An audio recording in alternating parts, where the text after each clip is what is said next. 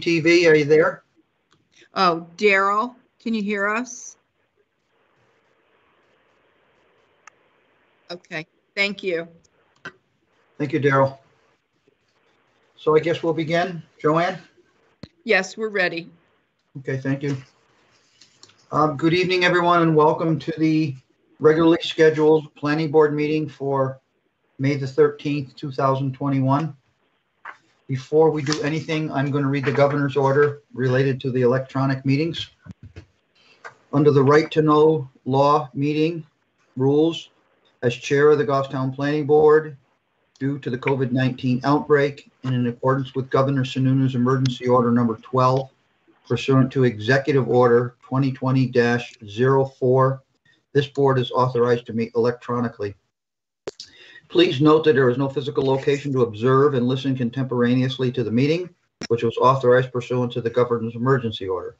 However, in accordance with the emergency order, this is here to confirm that we are providing public access to the meeting by telephone with additional access possibilities by video or other electronic means.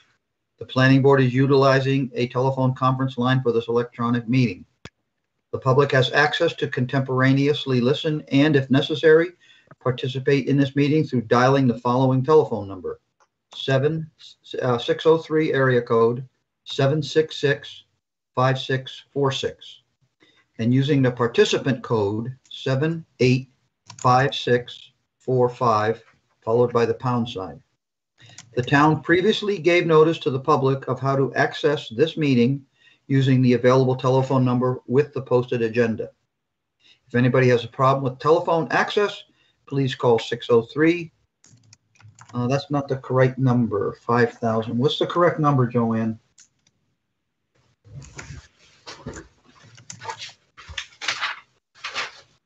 The correct number is 603-488-6783.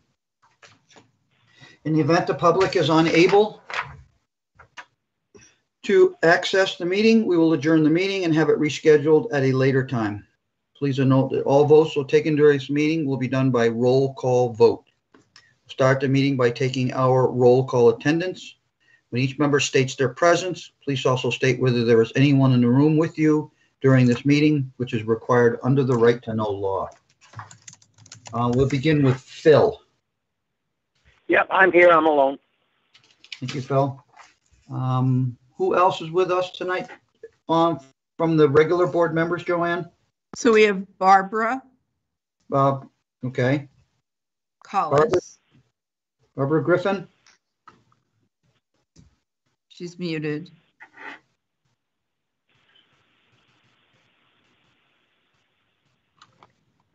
I'm here, alone in the back room. Thank you, Barbara. Who else, Joanne, is from a regular board members? We have Collis. Yep, He's present. I'm alone in the room. We have Jim. I'm here. Jim Raymond. And then we have yourself. Right. And then we have the two alternates, Gail and David. Right, Gail Lebrecht, please. Gail Lebrecht, alternate and recording secretary, and I'm alone in the room. And Dave. And I'm Dave Pierce. I'm an alternate. I'm alone in the room. Thank you. Because we do not have a full board tonight, Gail and David will both be voting on issues this evening, please. Okay.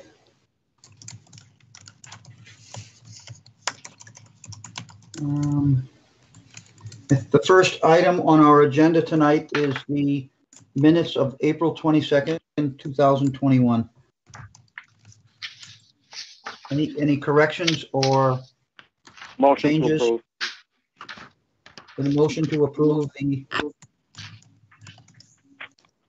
minutes by Phil Devanza. Do I have a second? I second it. This Jim. Jim has seconded it. Is there any discussion on the motion? Call for roll call vote. Phil? Yes. Barbara? Yes. Collis? Yes. Yes. Jim? Yes. Gail? Yes. David? Yes. And the chair votes yes, so the minutes are passed unanimously. Joanne, are we going to discuss action item number 2 or move that out to when we have a further discussion? We can move that to when we have a further discussion down at the end of the agenda. Thank you. There's a request from Patty Gale for the board to vote to allow the planning board chairman to sign the CIP appointment papers on behalf of the full board while we are still meeting remotely. Action needed. I'll open that up to discussion from the board members. Mr. Chairman, I make that motion. Yeah, I'll second it. It's Phil. Motion's been made by Jim and seconded by Phil. Any discussion on the motion?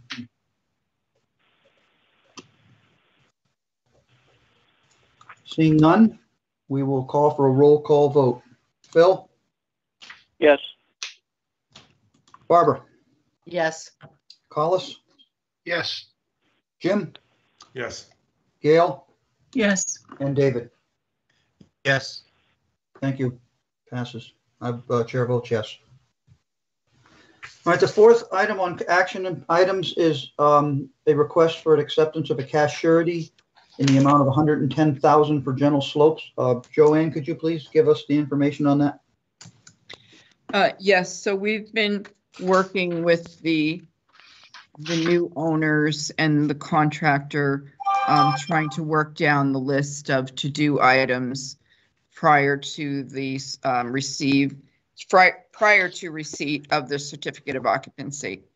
And one of the items that they cannot accomplish at this time is the final hydro seeding. So Sarah received information from them as far as delaying that until later on at the end of the month. They have to do a few different soil testings and soil preparation procedures before they can go ahead with the final solution that they've come up with. And in your packet, or I'm sorry, attached to the meeting agenda was the amount and what those items will cost. There's also a memo from Sarah where she's agreeing to this. And Sarah is on the line if you have any questions.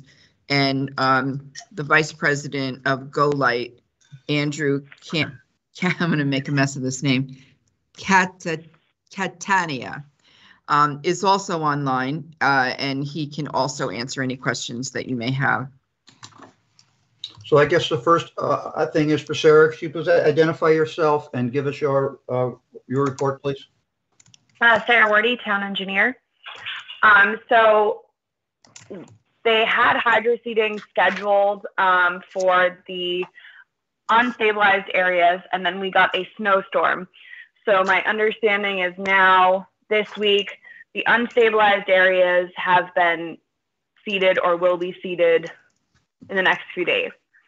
The remaining item was the rest of the ground cover for the site, which they temporarily stabilized with stump grindings, which was okayed by New Hampshire DES as part of their AOT permit. They have to permanently stabilize the area, which AOT and Town of Goffstown have agreed means seeding it. So for that process, they are going to till the stump grindings into the soil, apply lime, and then the seeding. And that is a pretty lengthy process. So they plan to get started even as early as next week, but it will take a little time. Plus, they're going to do testing throughout it to make sure the ground temperature is up to at least 60 degrees, which I guess is needed for grass growth, and just to make sure the conditions are optimal so they only have to seed once. And the recommended amount, you concur with the recommended amount for the surety? Yes. Thank you, Sarah. Board members, do you have any questions for Sarah or staff? I move that we accept the proposed surety based on Sarah's presentation. It's Jim. Been a motion by Jim to accept the surety with the recommendation from the town engineer. Anyone want to second that? Yeah, I'll second it. Second by Phil. Is there any discussion on the motion? Seeing none, we'll have a roll call vote on the motion to accept the surety in the amount of $110,000. Phil, Yes. Barbara, Yes. Collis, Yes. Jim, Yes. Gail, Yes. David, Yes. and the chair votes yes. Motion passes, so we will accept the surety. So will, Joanne, are you going to notify the Gentle Slope Solar, or will Sarah be responsible to notify them? They're actually online with us right now. Okay, so they heard what was going on. Yes. Great. Is there any need to have them speak, or are we concluded here right now, Joanne? Andy, did you want to say anything? No, thank you. Just thanks very much to the board for considering the surety, and we hope to conclude final construction activities on the project in the next week and bring the site online shortly. So thanks very much for your help. Well, you're very welcome. Thank you. And question for Sarah. Everything has to be stabilized because it has to be actually growing, right? This is not just because the stuff is done. It actually has to be germinated, and you have to see this grass growing, Sarah? Correct. One of the things that I was recommending, because it is such a large sum that we are holding, is partial reductions throughout. A reduction of 30% once it, I should pull up the number. I read it. It's in your note. Yep. So a reduction once it has been seeded, I will go out and do an inspection. Then another reduction for a more significant amount once the grass has grown and it all looks good. And then a final reduction once the temporary erosion control measures have been removed. Okay, thank you, Sarah. And Thank you, if I could just add, before they go ahead and do this, I've asked for verification from AOT just to make sure that they are okay with leaving the stump grindings on there and mixing it with the lime. So I'm waiting to hear back from them. Okay, thank you. Question, Tim? Hey, Tim. Tim? Phil Collis spoke first. Could I hear from Collis, please, Phil? Sarah, when did you say they're going to begin? I'm sorry. And the reason Yep. Go ahead. the reason I'm asking is because this is a prime seeding and growing season. Every day we lose now, is a problem. So they need to get moving with some haste. My understanding is that they are starting the tilling operations as early as next week. The last time they took a soil temperature sample, it was a little low. I think it was 47 degrees. The applicant said he was starting next week, and I concur that the temperature is low. In the morning, it's still chilly out there. Yeah, it is. All right, thank you. But it seems like there's quite a process. So with them starting next week, then I would expect that the seed will be down probably within the next month. Maybe Andy can kind of give us an idea of that timeline. Yeah, absolutely. So I think the tilling is supposed to start here at the end of the week, where they're incorporating some of the stump grindings into the soil. Now is determined as kind of the best method for maintaining erosion control, but also still being able to seed. And we've instructed the contractor that the seeding needs to begin this month and no later than the end of the month, because we're concerned that while temperatures have been low, that they could get too high, and then that creates a problem. So we want the work to get done this month. Okay, Phil Devanza, did you want to speak? Yeah, I just wanted to, for a clarification and just confirm it with Sarah, the way it's written, the 30% reimbursable upon the seeding and then 50% reimbursable upon successful.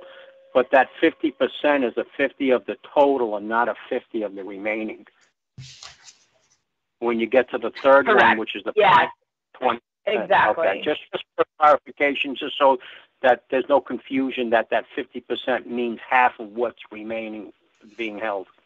And that those numbers were totally just my brainstorming, trying to proportionally think of the work. So if you guys have any suggestions for that, that doesn't even need to be, we could even cross that out from my memo, because each time we request a reduction, I will be coming back to the planning board to ask permission and give a report of the status.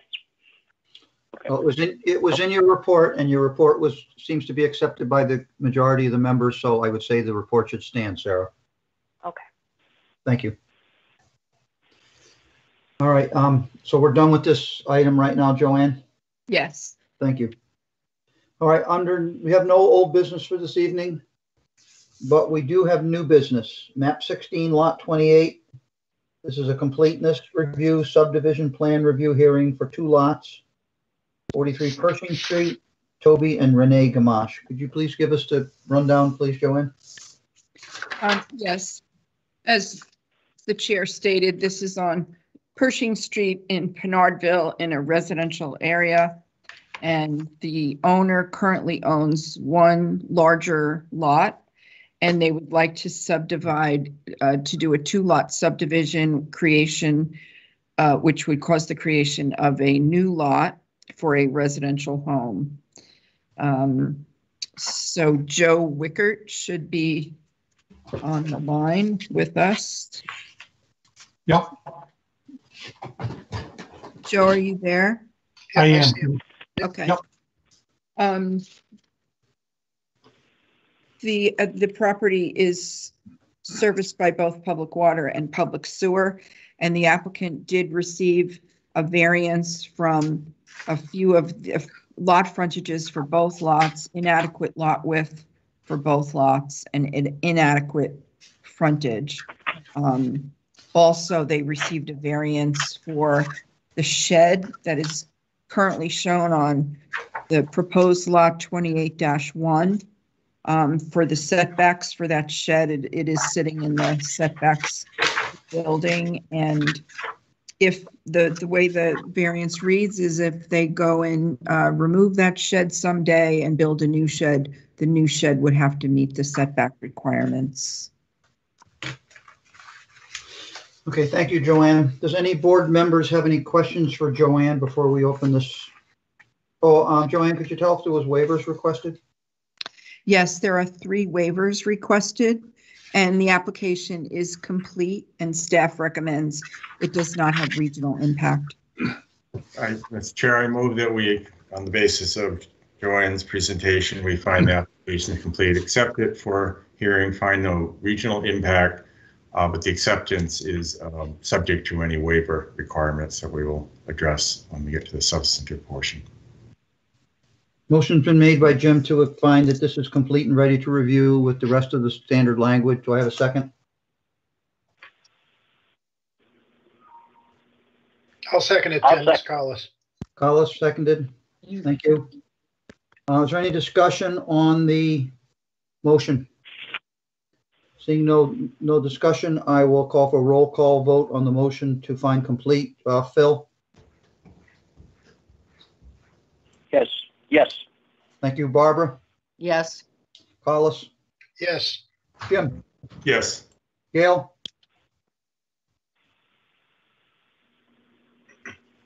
Gail? Yes. Thank you. David? Yes. And the chair votes yes. Okay. So now I'm going to go back to what I started with. Are any of the board members have any questions for Joanne or staff before we begin this hearing?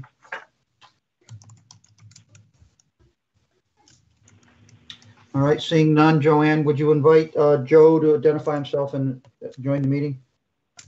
Yes, Joe is on the screen. Go ahead. Okay. Joanne, do you want me to present? Because I just need to be allowed to share. Yes. Does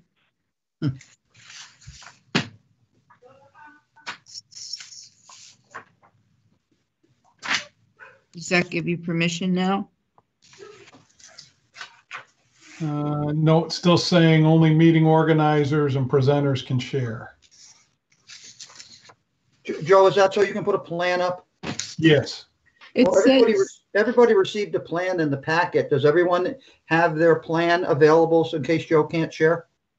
That one of the, Mr. Chair, one of the points of these meetings is for the public to be able to observe. You need to be able to get the plan up. I think, Joanne, I just got it, Joanne. Now I'm a presenter. okay. Thank you, Barbara, for that. I forgot. All right.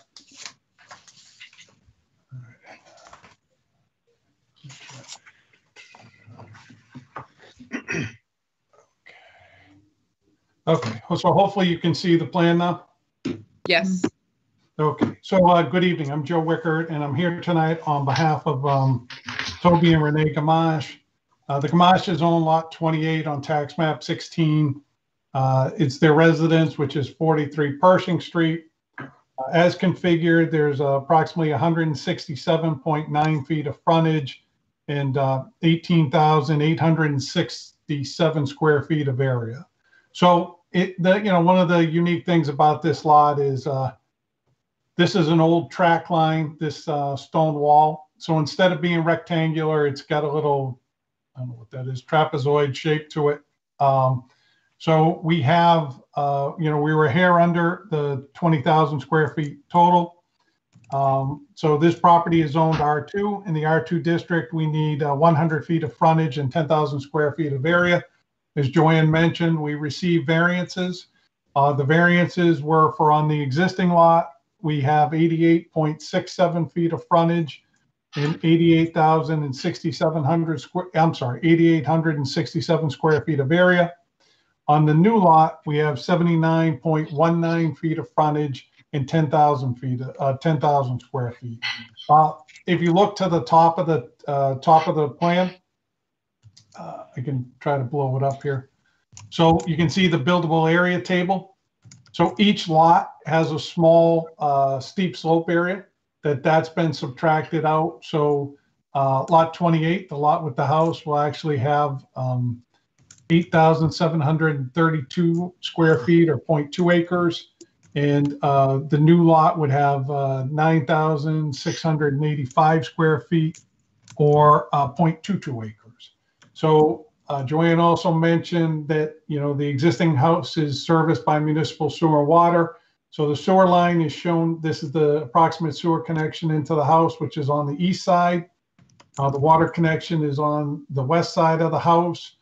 There is an existing sewer and water line in Pershing Street for the entire frontage. We are proposing to create the one new building lot. That building lot would be serviced by municipal sewer and water. We are asking for 3 waivers. We're asking for waivers on wetlands delineation. We went out to the site and there were no visible wetlands. It's a city lot type of situation. So where there's nothing visible or questionable, we usually ask for that waiver. And then we ask for waivers on the stormwater management plan and the erosion control standards. In addition to the reasonings in the application for why we're asking for those waivers, what we've tried to do is what we've done previously is we've added some standard erosion control notes so that any development of the lot would be aware of how they should sequence it. Just standard things, use silt fence and check it after storms, things like that. Nothing, usual practices. So Joanne had passed on the staff report to us. So we have that. And DPW had, I think, planning comments were the stockade fence surrounding a portion of 28, which is this lot here, encroaches onto lot 46. That fence has been there. The applicant hasn't had any intention to change that. So that's what our hope would be. DPW had offered some comments. They want us to show a temporary benchmark on the plan, which is fine. They want us to show the proposed driveway location. And I talked to Sarah regarding that. Her concern was because we have reduced frontage, she just wants to make sure that the lot could sustain a driveway. And so I believe the requirement is you need a 40-foot separation from any driveway, and I think it's either 10 or 15 feet off the lot line. So this driveway here is approximately 25 feet off the new lot line. So if we were to locate the driveway on the east side of the new lot, should it be approved, it would be roughly at the building setback line. That would be a 40-foot separation from here. If we assumed a 12-foot wide driveway, that would still leave us 40 feet to the new to the exterior corner. Let me see if I can do this here. So, I'm not quite sure how to change. Not quite sure how to change my window. Well, I guess if you want it, we can kind of go through it. But I had an aerial, and on lot 27, which is this westerly abutter, the way that lot is laid out is the house is here and the driveway is on the west side of the lot. So actually, we could, somebody could put the driveway here and still maintain the 40-foot separation. So, but we'd be happy to work through staff and put that on the plan and have it approved by the town. Sarah and I had talked about the note about NAD 83, so we will make that revision. We will label the type of the sewer, which is an 8-inch AC pipe, and we have a typo on note 13, which is the recordable. It says it's a 2-sheet plan set, and it should say sheet 1 will be recorded, and we have sheet 2 on there. So we've already fixed that. So the next submission will have that. The written certification is something we typically do should the plan be approved, and when we submit for signature, same thing with the digital files and the PDF to the town. So I think that covers the main points that I wanted to address. I'd certainly be happy to answer any questions the board may have. Okay, thank you, Joe. Board members, questions for the applicant? Well, Tim, this is Chairman. I really have a question for Joanne. Item number 7, remove or relocate the fence, and Joe suggested the applicant does not want to. And my question to us is, why do we care? It doesn't affect anything on the lots. Isn't that just a matter of the two abutters, the abutter and this lot owner? What's the municipal interest with that fence? It would be different if there were encroachment, arguably, on this lot that affected it, but in this case, it's not. It doesn't have anything to do with what we're looking at, other than there's a fence over there. We're not the policeman for boundary line encroachments that don't really affect us. So Joanne, Jim directed that comment towards you. Yeah, that's fine. I just wanted to point it out, and if the board felt that it would be a problem, they could certainly ask for either that it be moved or not. But I haven't heard from any abutters complaining about it, and I'm sure they would be if they were not satisfied with it.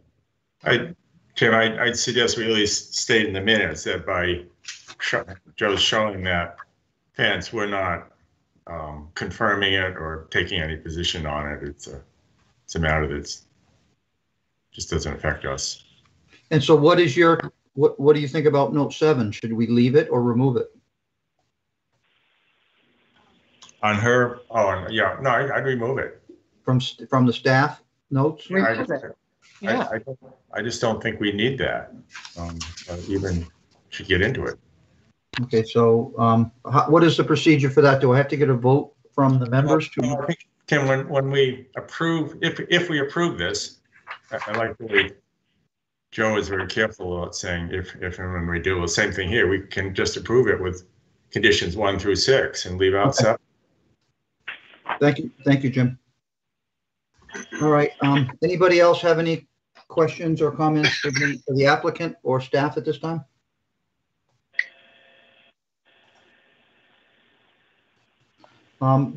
Do we generally handle the waivers before or after the public hearing, Joanne?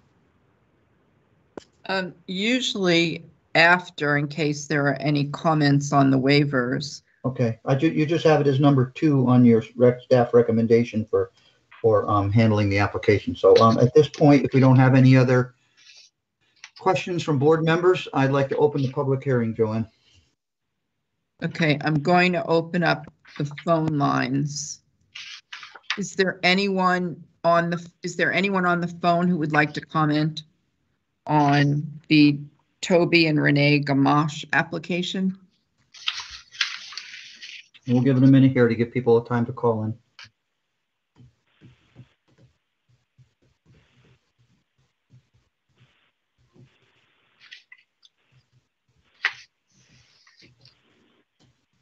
Anyone out there on the Gamache application?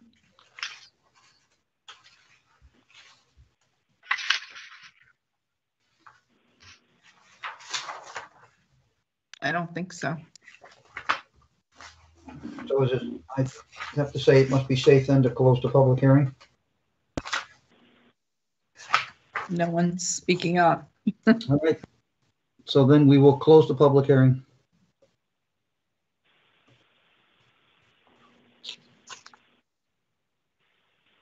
Okay, well, let's address the waivers now. Joanne, could you start with the first waiver? Or, yeah, we'll do them individually. I think it'd be better. Okay. So the first waiver is section 6M, wetlands delineation. And Joe did submit in the packet the explanation. I'll make a motion, Joanne, to waive the requirements for a wetland delineation. Or grant the waiver, I should say. Okay, the motion has been made to grant the waiver for wetlands delineation by Collis Adams. Do I have a second? Second from Barbara. Second from Barbara, thank you. Any discussion on the motion? Tim, we typically, and I suggest you do it here, we ask Sarah if she has any opinion on this, and she is the engineer for the town, even though Collis might happen to be an engineer. Thank you, Jim. Sarah, would you like to weigh in on this? I have no comments on the waivers. On all 3 or just this one? Oh, really all 3. Oh, I don't have a problem with them. So that'll save some time. All right, so there's a motion to grant the waiver for the wetlands delineation, section 6M, made by Collis, seconded by Barbara. We'll have a roll call vote. Phil? Yes. Barbara?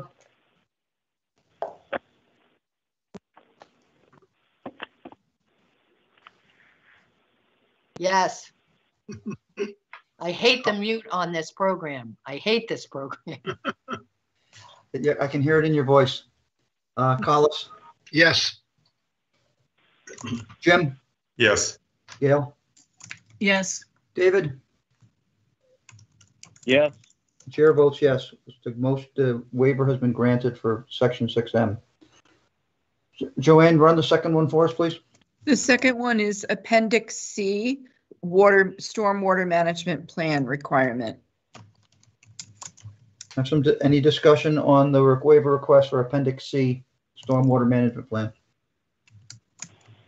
I move that we approve it based on Sarah's non-comment and the applicant's presentation. Motion's been made by Jim. Do I have a second?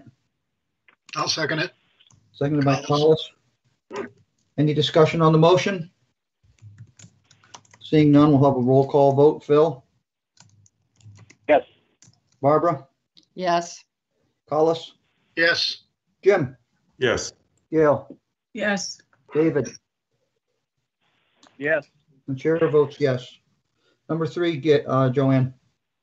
And the last one is Appendix D, erosion control standards. And written on the waiver form states the contractor to use standard best management practices shown on the plan. The proposed house would be relatively small due to size of new lot. Okay, we have a request for a waiver for Appendix D, the erosion control standards. I move that we grant it on the same basis as the prior ones and the basis of the applicant's presentation. Motion made by Jim to grant the waiver. Do I have a second? Second. Seconded by Collis. Discussion on the motion? Bill? Yes. Barbara? Yes. Collis? Yes. Jim? Yes, I want to amend my motion so that Gail adds the usual wording about from the regs on the standard we're supposed to do. Yeah. Just take that as understood. I got it. Collis, do you second the Yes. amended motion? Agreed. Thank you. So Gail, you're the next one on the list. Yes. David? Yes. And the chair votes yes. So the 3 waivers that were requested have been granted. Joanne, do you have any other comments that you need to present to us before we wrap this up? No, I'm all set. Thank you. Mr. Chair, Any- I move that we approve of the plan, the application with conditions, staff recommendations 1 through 6 as conditions. So Jim has made a motion. Phil, was that you? Okay. Jim's made a motion, seconded by Phil, to approve the plan with conditions 1 through 6 under the staff recommendations. Any discussion on the motion? This is Barbara, yes. Okay, Barbara, please. I just would like to note that, to my knowledge, this board has historically not allowed the creation of non-conforming lots. And I understand they got approval from ZBA to do it. And I understand that ZBA is not binding on us, but essentially what they got from ZBA was permission to create a non-conforming lot by getting waivers for frontage and area. And I'm gonna vote for the motion, but I think we need to recognize that the zoning board made its approval, and that's what we're doing. Because normally we have many times in the past said, we're not going to create a non-conforming lot.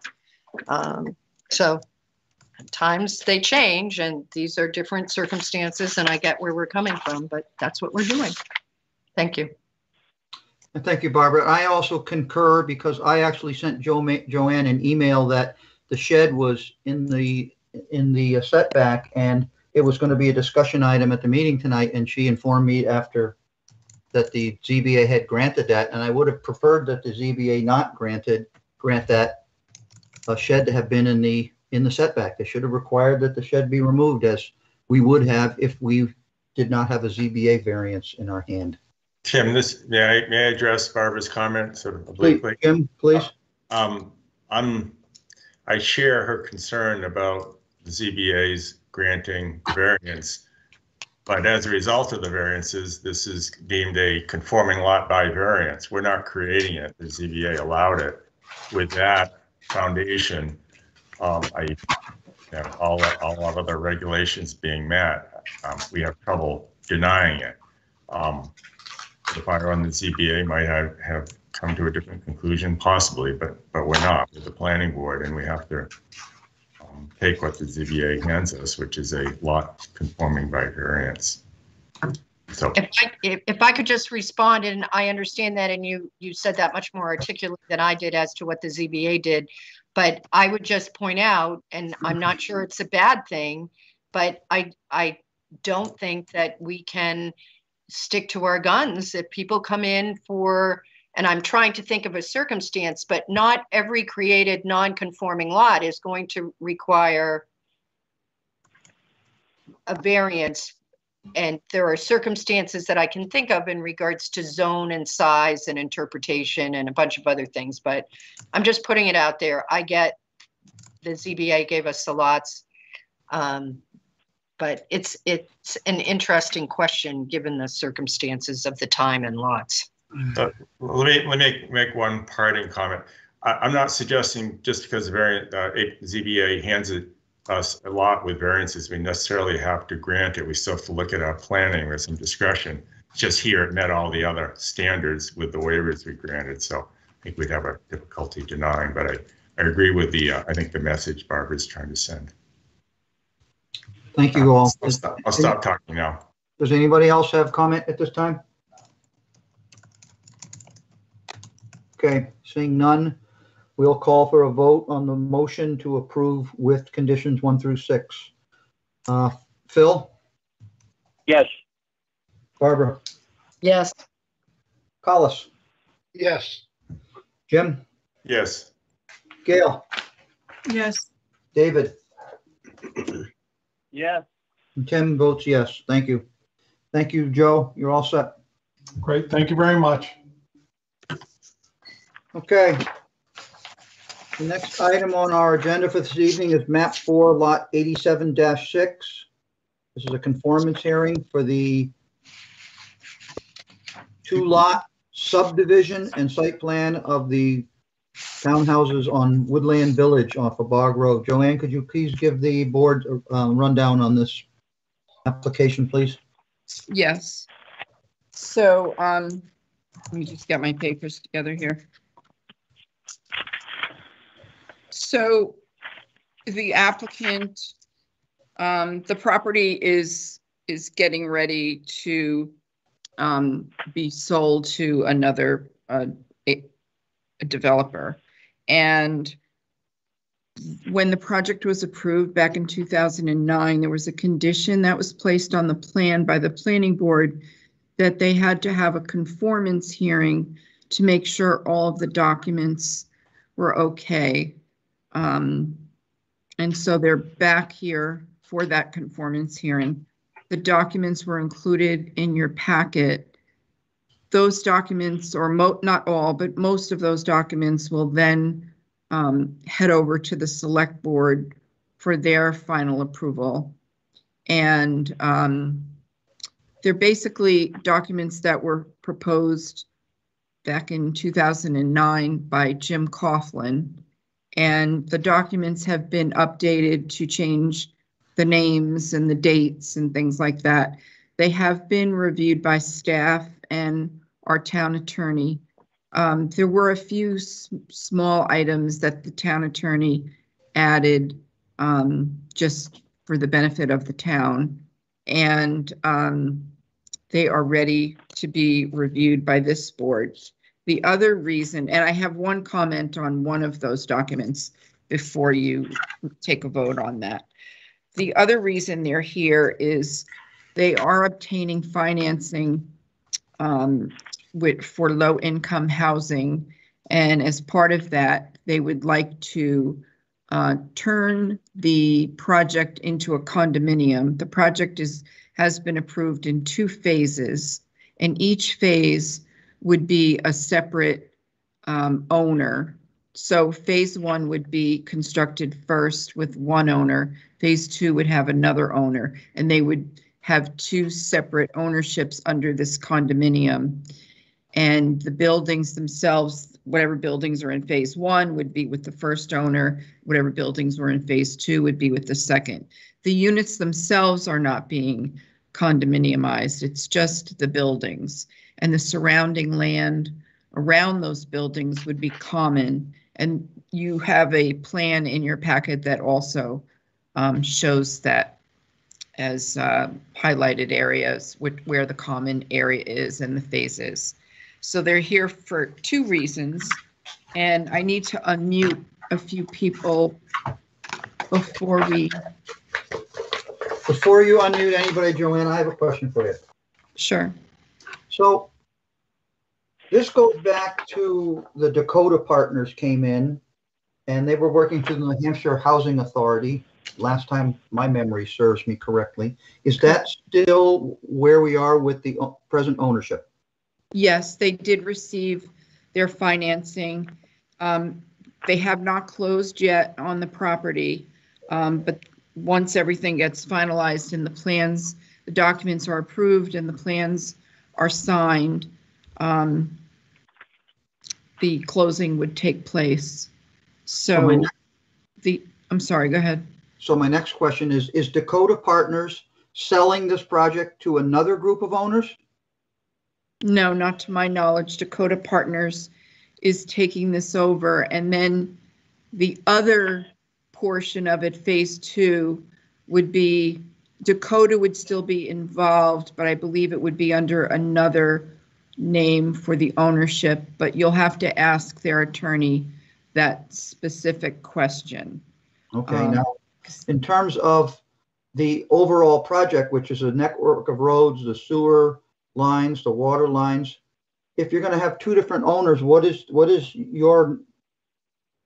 Well, those owners will be part of one condominium, and some of these documents that you've received pertain to that condominium. The declaration has been included in the packet for that condominium, as well as the bylaws. So even though there's numerous owners involved, it's one condominium project. And they all share expenses among themselves, or is one going to fight with the other one over fixing the roads or fixing the sewer system? All of those areas are common to the condominium, so they would be shared. The buildings themselves are owned by, one owner. The other buildings are owned by the other owner. Okay, thank you. Does any other board members have questions for Joanne?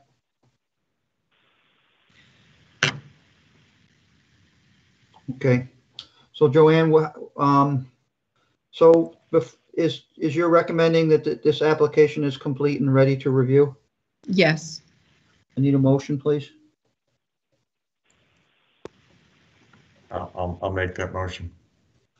Motion been made by Jim to find it's complete and ready for review. Do I have a second? I'll second it, Barbara. Thank you, Barbara. So Jim and Barbara. I do have a question though, Tim. I couldn't unmute in time. And as I mentioned last time we discussed this procedurally, division of land into condominium ownership is a subdivision under the statute in our regs. So are we granting subdivision approval to do that? Are we amending a previously granted subdivision to allow the creation of the subdivision? What procedurally are we doing? Because that is a subdivision. I don't object to the merits. I just procedurally, how do we do that? Well, I can't answer that. I'll have to refer to staff and other learned minds. It was advertised as a 2-lot subdivision, which it was from the start, and it still is. And the site plan of 74 townhouse units totaling 13 buildings, constructed in 2 phases, creating a condominium form of ownership of the 2 phases. So Joanne, Jim's question is this a subdivision application? It's both a subdivision and a site plan application. I think as long as it was noticed as a conversion or a subdivision, a condominium form of ownership, we've covered the field, but I think we, in our approval, need to approve if we haven't previously, the condominium form of ownership, because again, that is a subdivision. Sort of sitting on top of another subdivision. I just want to, I think we can go forward if it was noticed, as you said. Okay. All right, thank you. So we have a motion we haven't voted on yet to find it complete and ready to review. Have a roll call vote. Phil? Yes. Barbara? Yes. Collis? Yes. Jim? Yes. Gail? Yes. Dave? Yes. And the chair votes yes. Tim votes yes. Thank you. So it's complete and ready to review. So Joanne, I'm going to have you lead the discussion on reviewing and discussing a conformance review. Okay. Can I introduce the people who are here tonight to present this?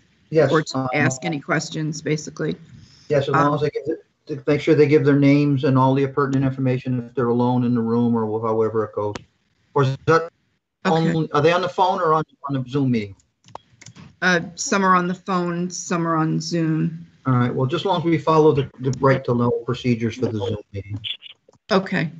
So we have Attorney Susan Manchester. Susan, can you hear us? I can. Can you hear me? Yes. Thank you. Okay, and next we have Eric Mitchell, who is the engineer. Eric, can you hear us? Yes, I can hear you. Okay, and we have Jeremy Vieira, who is part of Dakota Partners. Jeremy, are you out there? I am. Can you folks hear me? Yes. Excellent. We have Mark I don't know how to pronounce this. Pilati, is that right? It's very close. Mark Palat. I am here. Thank you. And we have Michael Tierney, who is representing Jim Coughlin. And we have two people on the phone, but I'm not sure if they're here for that project or not. I think one of the phone is you. It's 8990. Oh, yeah. And the other one, I'm not sure who that is. Is anyone else here representing the applicant for this project? Yeah, this is Eric Kozarski with Dakota Partners. Okay. 857 number. Yes. Okay. So could I have him, Joanne, could I have him spell his last name, please? Eric, can you spell your last name? K-U-C-Z-A-R-S-K-I.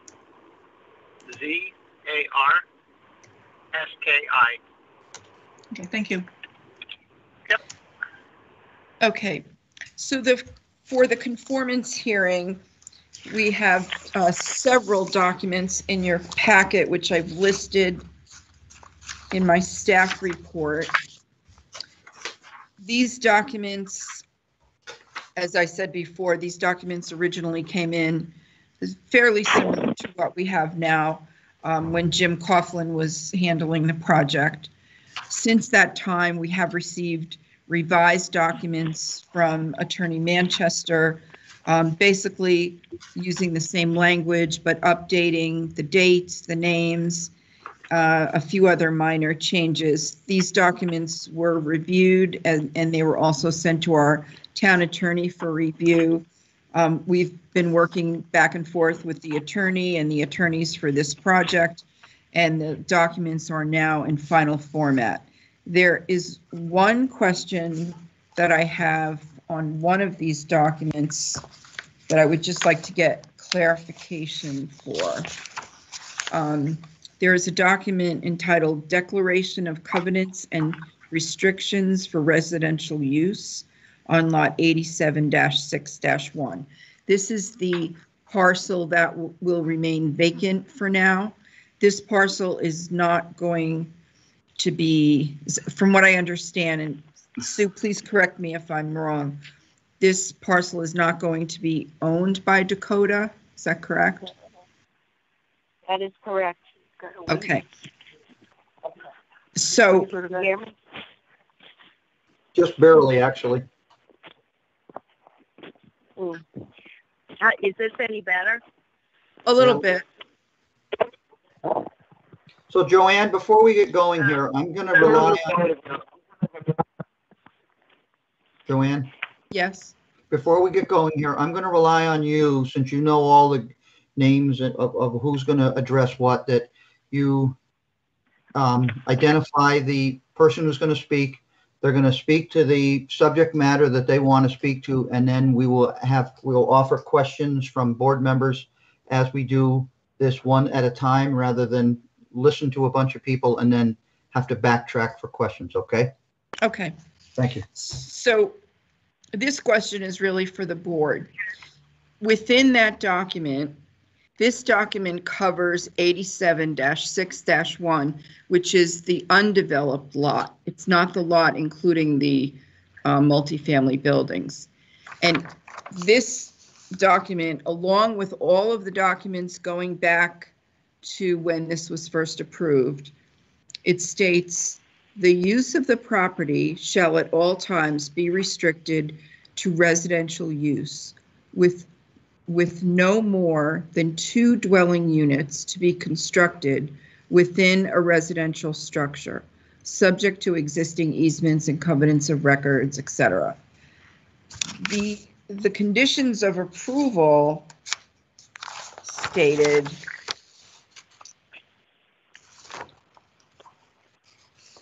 covenant and restrictions for development, limitation of single family or duplex for lot 87-6-1.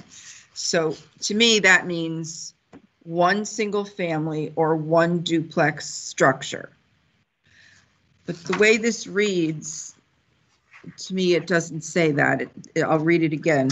The use of the property shall at all times be restricted to residential use with no more than 2 dwelling units to be constructed within a residential structure. Well, it seems obvious that if the document doesn't agree with the condition of approval, then the document needs to be changed.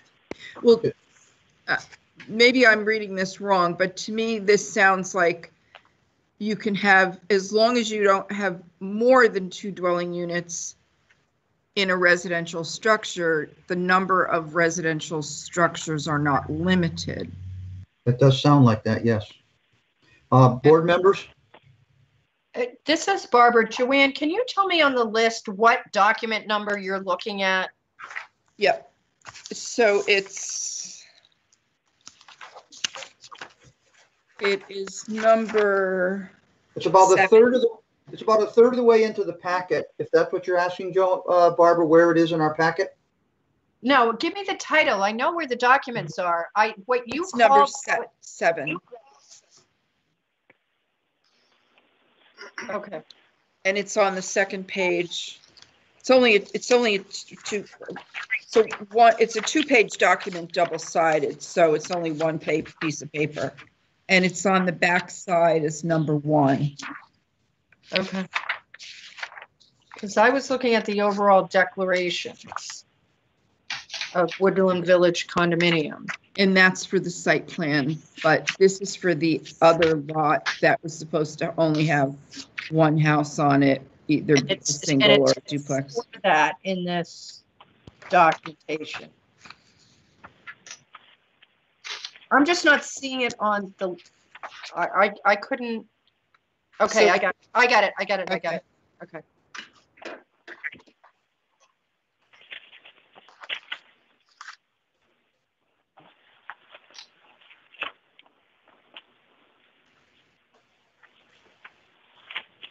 I'm not sure what Joanne's concern is. We can have it in our condition, our approval, that we're not approving any use of any of these lots that doesn't comply with zoning or subdivision regulations. So we're not inadvertently being deemed to approve something, but it appears to be a permitted use. So for some reason, when the board first approved this, they made an agreement with Mr. Coughlin that that second lot would not be developed except for possibility of a single family or a duplex on the entire lot of 30 something acres. And I don't know why, but That's what it says. In paragraph 1 of this document clearly says something different. I think your interpretation that it means something different is correct. okay. So I just need some direction from the board, because if that is changing, then we need to advise the owner. Now, Attorney Tierney is representing Mr. Coughlin. If you want to have him speak. Joanne, before we have more people getting into this I think the board needs to make a decision on, are we going to stick to the original conditions of approval, which you have read to us, which does not agree with this paragraph stated number 1. And I think the language in that has to reflect the exact wording in our condition of approval. Simple. And if they agree to modify that paragraph, then we can move on. So if you want to ask the applicant's attorney, Mr. Coughlin's attorney, for the opinion on that, feel free, Joanne, but I'm just saying that if it doesn't match the conditions of approval, then it's not acceptable. Mr. Attorney, do you have anything to respond to? Yes, thank you. So I had read that document to agree with the condition to the extent the board thinks that some clarifying language is necessary to make clear that it agrees with the condition, we're absolutely fine with that. As I'm reading the condition, it says to be constructed within a residential structure. I understood that to be a single solitary residential structure. But if the board would like to direct a clarifying word or two, such as a single solitary residential structure, we're fine with whatever wording the board deems appropriate. Thank you, Attorney Tierney. So Joanne, are you clear with what we need to have that amended to, that paragraph amended? Yes, to? that sounds fine. Okay. I just wanted to make sure it was clear with everyone. All right, so I'm going to let you keep going, Joanne, at your pace. Okay. So as I stated previously, these are the documents that we have. It has been reviewed by staff and legal counsel. I don't know if anyone has any questions, but there are several people who could certainly answer anything that you may have. Attorney Manchester has been pretty much heading up this amendment of these documents and working with the attorney from the town. So I think everything else is ready to go over to the select board for approval. Jim, I have a question on two documents. This is Jim. The first is on the walking trail easement deed. If you go to the second page of that, the last paragraph, it has the phrase, "The grantee shall hold harmless grantor from any liabilities arising from use," the grantee being the town. We've had this discussion on prior applications. The town does not have insurance coverage on an indemnity obligation under Primex, and I've objected to any of these provisions in these documents. This is a project for the benefit of this applicant. I don't think the town could incur any risk. And I'm not going to vote to approve it without wording. I'd suggest it be taken out. Jim, could you tell me where this? It's the last paragraph, page 2. Let me just finish. And it says, "And the grantee shall hold harmless grantor from any liabilities, claims, or damages arising out of grantor's use of the easement." So Joanne, who's going to respond to this from the team out there? Attorney Manchester. Attorney Manchester, please. Can you hear me? You're very soft-spoken. If you can make it louder, it would be good, Attorney Manchester. Okay, yes, we will delete that language. Is that satisfactory to you, Jim? It is. Okay, so it is satisfactory to the board. This has come up in other documents, so we should alert the town council to be attentive to it, but I appreciate Attorney Manchester's offer. Anything else, Jim? You said, was there two documents? My second. Before you move on, I just want to be clear here. So you'd like to remove, starting with, "and the grantee shall hold harmless"? Yes, and ending with use of the easement. I think that's Susan's offer, and that's what I look for. Okay. That's correct. I understand. Hey, the second is it's on the development agreement, which was a bigger discussion. Other towns do these as a matter of course. We typically have not, in part because our condition of approval states the terms, and on a development agreement, there's usually an obligation that goes in both directions and imposes some burdens on the town. And we've been resistant to assuming those burdens. In this case, they're mainly inspection deadlines, response deadlines to their changes, and 10 days comes up frequently. I'd like some assurance that those are practical, because I don't, knowing the demands on our town staff, I don't think it's appropriate to put them in a box because of a development agreement for the benefit of an applicant, particularly where it's not something we typically do. So maybe it's a matter of tweaking those to make them work. I guess I'd like Sarah to have some comment on it.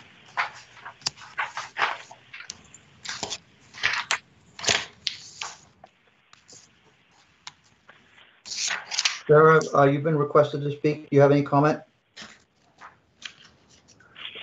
I'm sorry. Do you want Jim to ask you his question? Yes, please. I'll do that. I'll do it in a summary form. The development agreement, again, I'll repeat myself, which is not something we typically do, imposes obligations on the town, particularly as to inspection deadlines. There's going to be some consequence if we don't meet those.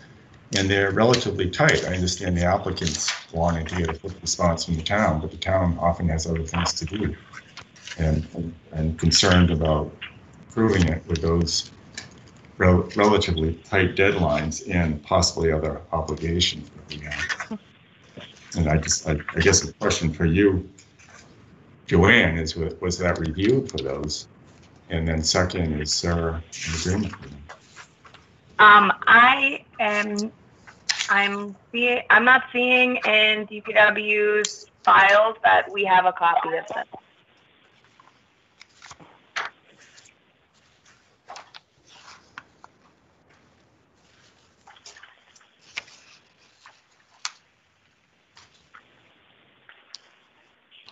This is Sue Manchester again. Go ahead. I'm happy to work with... Can you hear me? Yeah, please go ahead. I am happy to work with the town.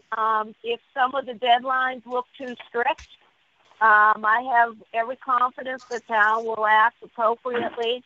So I am not wed to any particular time periods contained in the development agreement, and would be happy to modify those as required.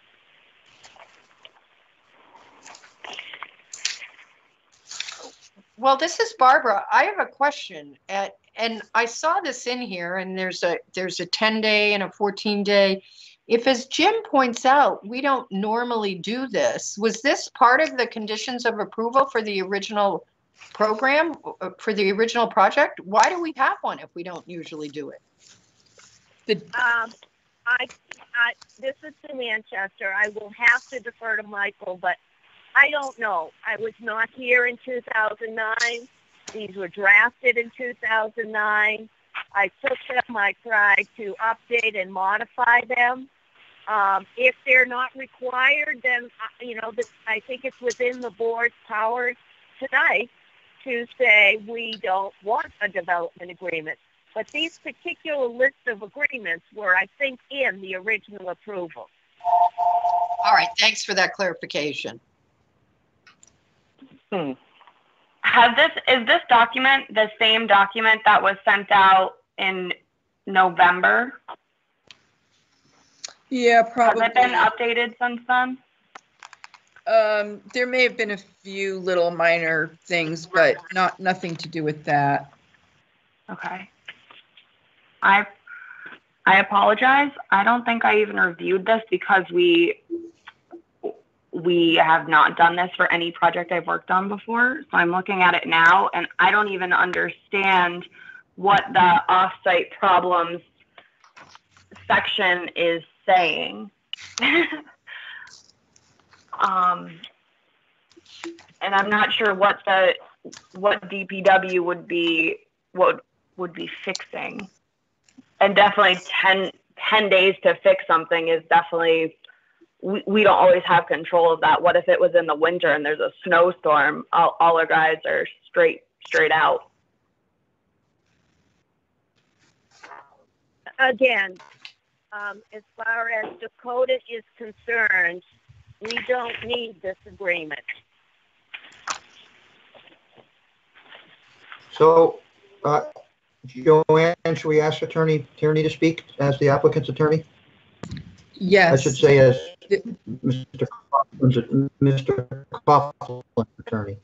Yes. Attorney Tierney? Sure. So I don't have any particular reason why there is anything in the development agreement other than the 2009 conditions.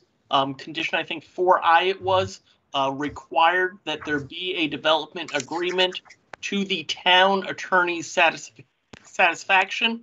And at the time in 2009, when this was originally drafted, that was something that the town attorney thought that the board would want. If the board doesn't want it, we'll take it out. But this is just what we were told many years ago was what the board would want. This is Jim. I'm going to suggest that when we get to our conditions of approval, that we consider deleting this for all the reasons said. I don't like provisions that say to the satisfaction of the town attorney.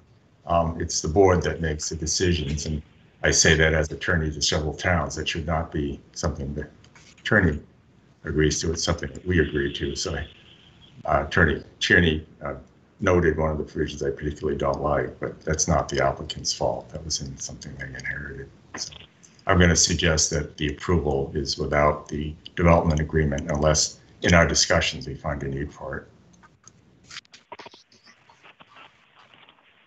Okay, thank you. Any other discussion on this document from other board members? Joanne, do you have Yes. any? Yeah, sorry, I'm late on this mute, and I'll tell you, my screen has transformed itself during the course of this meeting, so I apologize for having the video off, but I don't know what's going on with it. I see a couple of people on the screen, but most of the people I'm not seeing in my screen is blank from speakers. I appreciate Jim saying, why do we have it? But if this was a requirement of the original plan, which we don't have the conditions. I have them, Barbara. But I'm assuming that they're not producing a document that took time to draft if it wasn't a requirement. I mean, I don't know. It wasn't reviewed. There might be something in here to be a benefit to the town. This is a pretty big project for the town. This is one of the bigger development projects that we've approved in this community, and it's going to have a big impact on what's going on off of Bog Road and the construction in the area. So just so when we get to the end, I'm not so inclined to delete it. It may have stuff in there that DPW might like, that it doesn't feel it has under our regular regs. I think the timeframes that are in it are unrealistic, but I'm not, if we're going to have this as part of the final approval, my inclination is to be subject to the subdivision development agreement being worked out to the satisfaction of DPW and a report by our next meeting that indeed it was or was not. I mean, that's sort of where I'm coming down because, yeah, I don't know what offsite improvements means, but I can picture that there's going to be some offsite impacts on this site. And that's why there was some fees associated with this project when it was first approved. And thank you very much. I have a few other comments on it from looking at it. If now would be an okay time to talk about them.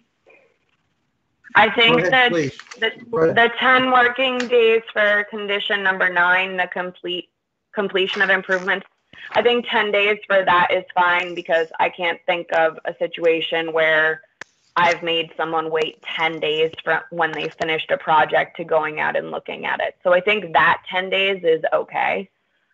I have concerns about section 10, where it talks about if the applicant fails to do maintenance, DPW can do them and deduct the expense from the performance or maintenance surety. However, I'm not aware that we hold sureties and maintenance securities forever. I'm not aware of that amount being talked about for road maintenance.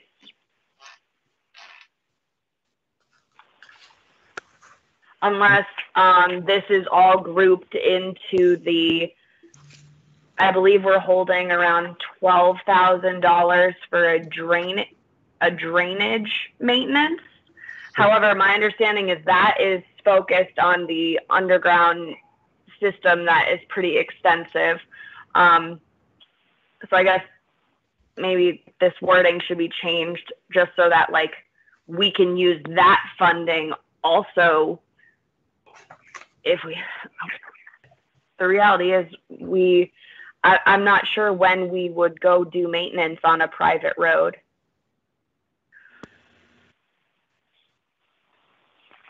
This came up in the project across from the villa where you didn't want to go down and do any kind of repairs to the drainage swales, and I think we concurred with your opinions on that project as well. Yeah.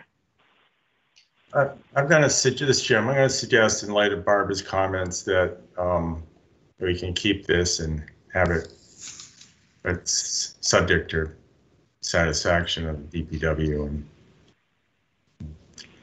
planning director. I would assume that if it were reviewed in some detail quickly, and identify any concern. But yeah, I don't think we need to go through it in detail now, since the applicant seems willing to work with this on necessary modifications that don't change the substance of it. And Jim, I concur with Sarah's opinion. I don't think that we should enter into any type of agreement here with any type of funds that are put in escrow for the town to be doing any maintenance of any type or any repairs within this private development. I don't think we should enter into any agreement.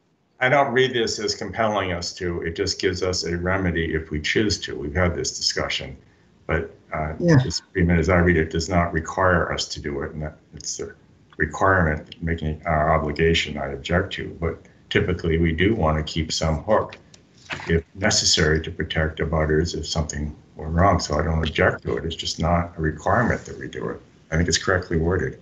But I don't think we need to walk through this because obviously people haven't focused on it yet. You know, step by step, as long as they have an agreement that it will be put into agreement. So what is your suggestion, that it be reviewed by DPW and staff? Yeah, I think it's, as Barbara said, by the next meeting, we can have confirmation that it's acceptable. Is that agreeable to Joanne as well as Sarah, because you two seem to be the ones that are going to be doing the work on this? That's fine by me. Sarah? That's fine by me too. Thank you. Okay, any other documents that need to be discussed by, starting with Joanne? You have any other documents in here that have issues? No, that was it.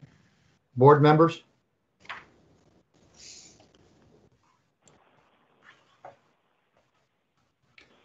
Joanne, can we open it up to for any of the applicants or the representatives that have anything to add at this point, please? You can handle their introductions if they want to speak. Is everyone all set? Joanne, this is Mark. Mark. Yeah, this is Mark Pilot at Dakota Partners.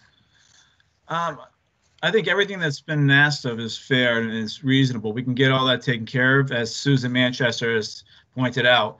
Only concern I have, I guess, is really timing. Obviously, we were looking to close on the property fairly quickly over hopefully this month into June at the latest, and get going with construction as soon as possible. Just so that we're looking ahead. I don't want to get stuck into the winter and trying to get foundations in and have a huge amount of extra costs. So it's really trying to push so that we can get out of the winter conditions this coming year. So we'd like to keep the process moving as fast as possible, and work closely with DPW and getting this agreement in place.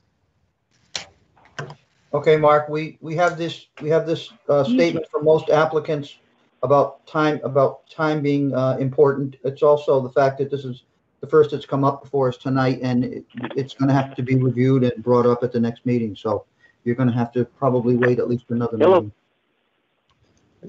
Tim, this is Jim. I'm assuming that when I made my suggestion that we could address this at the next meeting. Hello. Hang on, whoever you are, just hold on until you're recognized, please. Jim? This is Sue Manchester. I don't hear anybody else. Did we lose our Hello? Hello, this is Catherine Prescaza and a butter. I can't hear anybody else either. Thank you, Catherine. Joanne, did we lose our phone line? Can you hear me, Sue? I don't know what happened. Yeah. I don't see anybody's mouth moving. Oh, I see Joanne's mouth moving. She just left her desk on the video feed. No one's speaking. That the phone is active. Hello? Let me try this again. Hello? Hello, this is Catherine Pescaza. Can you hear now, Catherine? Hi, hello, this is Catherine Pescaza. Can you hear me? We can hear you. Can you hear us? I can hear Joanne. Right, Joanne, explain what's going on, Joanne, and let her know that we can hear her. I think they could hear you now too as well. Can you hear Tim? This is Dave Pierce. I can hear Catherine. Okay. All right. We're good. Okay. I can hear too. All right. Okay. Thank you. This Jim, let me finish what I was saying.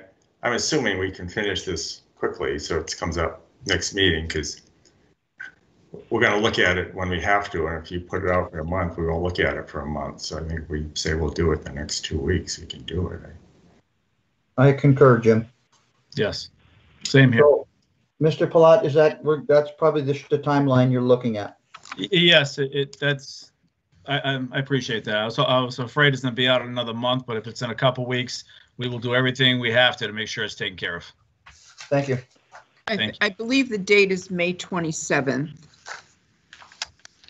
So that'll require Joanne and Sarah to get this updated, and you're going to have to distribute it to the members updated, Joanne? Yes. So that means you got about a week, right, to get it ready or less? Yes. Yeah.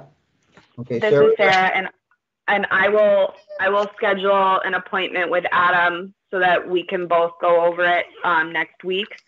The one thing I'm requesting, the document that I have is dated 2009, October 15th, and I haven't been sent this document since November of last year. Have any updates been made since November of last year and the 2009 date?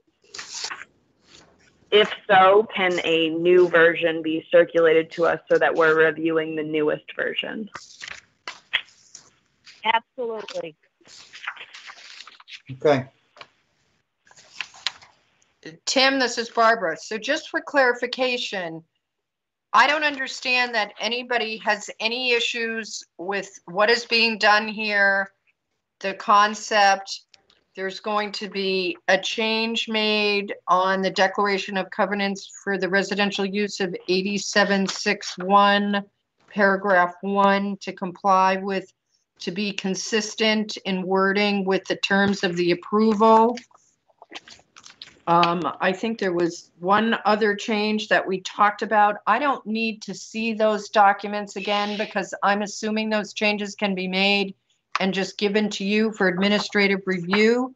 So the only thing as a board member that I might be expecting to see again is this subdivision development agreement with whatever changes gets worked out. For me, there's no reason to regenerate all these documents. I mean, that's just me. I don't know the rest of the board.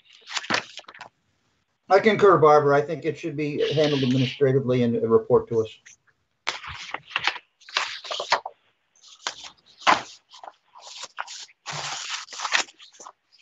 So, Joanne, if you meet with Sarah and Adam next week, that's going to meet your timeline? Yes. Okay, good. Sure, right. Just get a copy of it, though. Any revision. Did you hear that, Joanne? Jim is requesting a copy. For your packet for the May 27th meeting, correct? I'd like to see it in advance. I have a chance to read it and digest it and think about it. Okay. Okay. If anybody else wants a copy of it, just contact Joanne at the office and she will make sure you get a copy of it. All right, Joanne, what's next on this conformance hearing? So the conformance hearing just has to do with these documents. Everything else is all set on as we move along with this. This was the next thing that they needed to have approval for. And like I said, once these documents are finalized, they'll go in one package to the select board for final approval and acceptance. Okay, so I wrote 6 names down as people who are part of this project. Do any of the other members, Eric, Jeremy, Mark, Michael, or or another Eric have anything they want to say before we move on to the public hearing? All set. Okay, thank you all. So Thank you. Joanne, at this time, Joanne, we'll open the public hearing. Yes, we have one person that I'm aware of that would like to speak. That would be Kathy Prescaza. Kathy, if you're there, could you identify yourself and Yes, good evening, excuse me. This is Kathy Prescaza.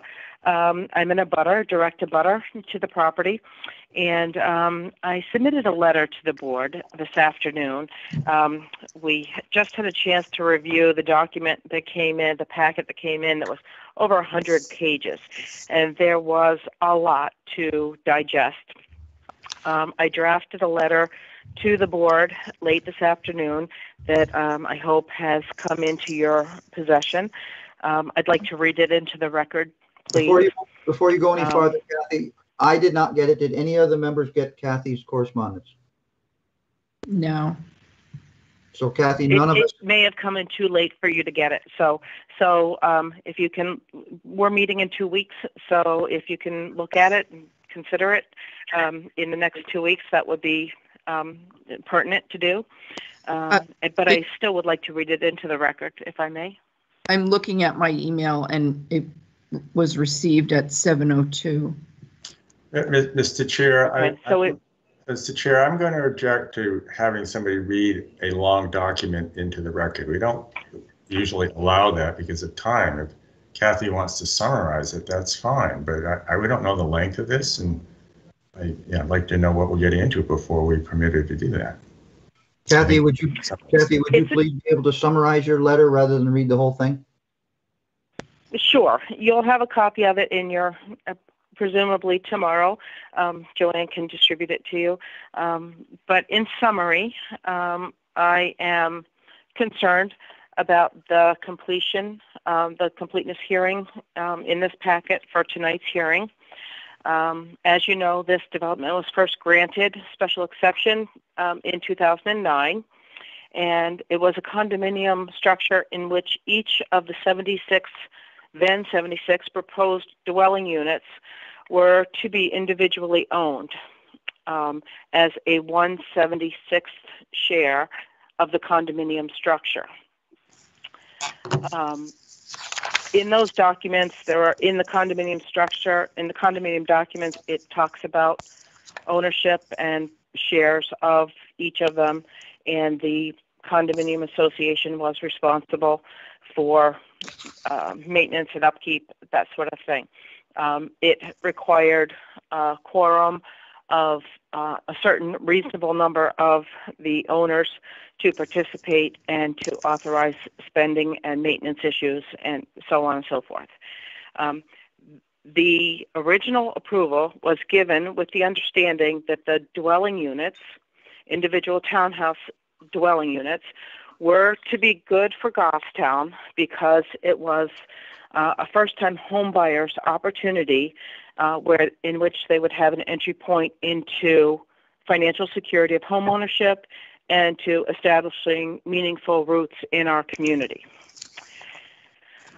This development, 12 years later, after that original proposal and approval, has had a variety of project investors, partners, funding entities, as well as changes that we've seen on the town level from town planners and officials and board members and DPW staff that have just been natural changes over time. And the changes have been hard to keep up with. This project presented tonight in the completeness hearing has significant changes that differ from the original terms and understanding. Even as recently as the last public hearing, they presented this as a rental property, 100% rental property developed by Dakota Properties and owned exclusively by Dakota Properties. Now, the applicant's packet shows an ownership arrangement that has, it's a little bit different than how Joanne seemed to explain it. In the condominium documents, on the very last page, it talks about each individual building is owned by an individual owner. So they've changed the verbiage of the definition of a unit. Instead of being a dwelling unit, they've changed it to be building units. So there are 13 owners, and they are individually owned. And as you dive into the documents of maintenance, it talks about each building owner is individual and is responsible for maintenance, upkeep, siding of each individual building unit. I think this is rife with opportunity for conflict and problems related to upkeeping of the roads, and this, especially the drainage structure and underground storage and drainage system that is complex on the edge of the wetland. So there are fundamental changes in the character of this project and its relationship to the neighborhood. I also included in this document a document that I had acquired through the New Hampshire Housing Finance Authority. It's a project summary that documents that the current project is actually a low-income and ultra-low-income rental project funded by New Hampshire Housing Finance Authority, the Low-Income Tax Credit, HUD, and others. It says that the current Phase 1 arrangement requires, and this is important, it requires at least 75% of the dwelling units will be restricted, with 4 units will be income restricted, with 4 units set aside for severely mentally ill residents, and additional 6 units for recipients of the home program. For perspective, in the funding structure currently proposed for Phase 1, only 11 of the dwelling units are to be rented at market rate. The remaining dwelling units will be reserved for low-income and or subsidized rental housing. The lowest bracket, the funding structure, requires these new tenants to have income limits less than or equal to 30% of AMI. That means average median income for Goffstown. In plain language, that means that this neighborhood will have subsidized tenants living there whose eligibility to move into this newly created neighborhood in Goffstown is limited by the project funding structure. In accordance with the funding, most tenants' income level must be 70%, 50%, and 40% less than the average income of current Goffstown residents. This is a very different type of project that may well require additional services and community infrastructure that were not addressed at the application for special exception. I believe this project will undoubtedly cause a reduction in my property's value and will change the character of the single-family neighborhood we live in. I also have larger concerns for the community of Goffstown. The applicant has not shared these facts in the abutter notice for public hearings for time extensions, and so many others may also share these concerns but are simply unaware of the changes that have been incorporated into this project.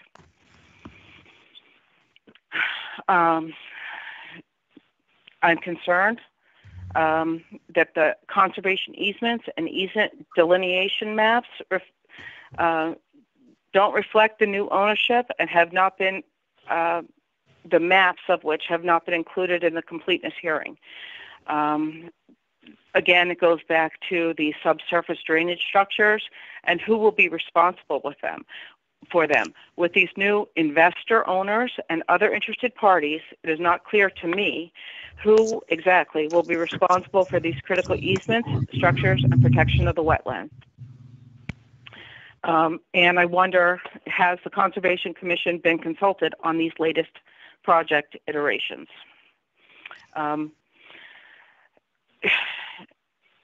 With this development, with the number of units that are required to be housing mentally ill residents as classified by section, I think it's called 811. let's see what it is. It's called, bear with me for a minute. It's called Section 811 PRA program. These are set-asides for individuals with severe mental illness. The original conservation allowed hunting and fishing on this conservation easement. I wonder, irregardless of one's position on gun control, I wonder the wisdom that would be in a conservation easement that allows mentally ill residents to have guns in a high-density housing development adjacent to single-family neighborhoods. It just seems like a very poorly thought-out arrangement, and I am not in favor of that. So I am looking for documentation that specifically addresses and reinforces the development on the restriction on map lot 4, lot 87-6-1, with the proposed subdivided property located at the end of Evergreen Drive, which restricts the development to single-family residence or single duplex as previously presented by the applicant and approved by the board. In addition to that, the original documents that were submitted on page, let me see, I wrote it down as we were talking, on the documents prepared by Eric Mitchell's office, sheet R3, dated June 15th, 2009, shows the buildable area, a single-family dwelling or duplex resident footprint, building footprint, as well as a single well radius for that limitation for that particular lot. That was very clear and part of the original approval understanding for that building restriction on that particular lot.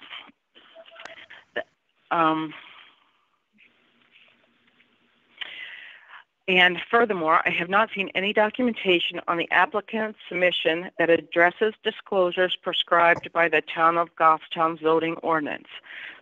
Section 3-6-2 requires that affordable housing documents provide information to the planning board that would include but are not limited to square foot size of dwelling units, number of bedrooms, property cost, site development cost, cost of off-site improvements, unit construction per square foot cost, architectural and engineering cost, legal cost, construction financing cost, developer's profit, and cost of conditions and restrictions. That's significant. That has not happened yet either. Now, another topic is the wetland setback. It is shown on the drawings as a 100-foot setback on the site plan drawings. Yet the buildable area calculation on the drawings uses a 50-foot wetland setback. If the 100-foot setback is required and applied in the calculation, the number of dwelling units calculation yields a lower number of dwelling units on the dwelling units and subsequent buildings than the number shown on this application's drawings and proposal. So, admittedly, there's a lot to digest in the changes that were presented by this applicant in these new documents submitted in the form of a completeness hearing application. I respectfully request that the board find this application is not complete, not ready to be approved, and the project may not move forward at this time until the issues have had time to be fully reviewed, digested, and resolved by interested parties, including the abutters. Thank you. Thank you, Kath. So, Joanne, I would ask that when you receive Kathy's letter, that you look through it and the questions she raised, you look at the questions she has raised, please. I will. Thank you. Thank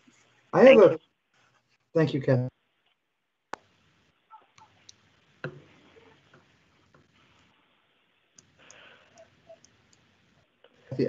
Also, I will include a document that has information from New Hampshire Housing. It talks about in 2020. Anybody else for the public hearing that wants to speak on the? Hello? Yes, I'd like to speak. Hello? You're on. Hello, may I speak? Joanne? Joanne? Yes. Could you figure it out for us, please? Try. She can speak. She keeps stopping. Okay, no, I thought that you couldn't hear me. I'm sorry.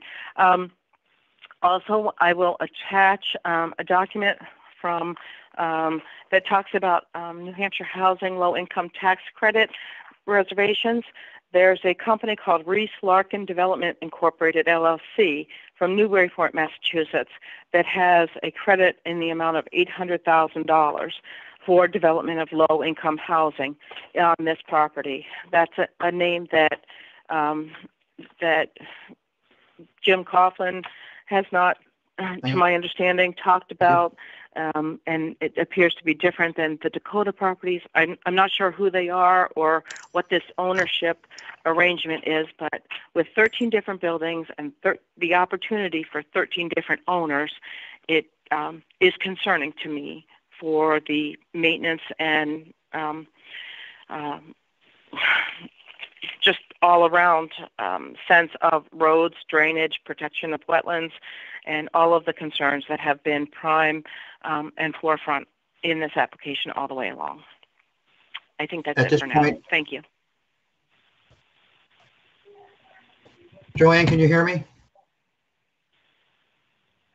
Yes. Joanne, my computer went off. I was out of the meeting the entire time Kathy was speaking, so I'm good. I'll just have to rejoin you now.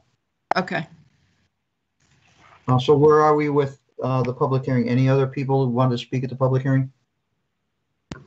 There doesn't appear to be anyone on the outside phone. I don't know if anyone from the applicant or owner would like to say anything further.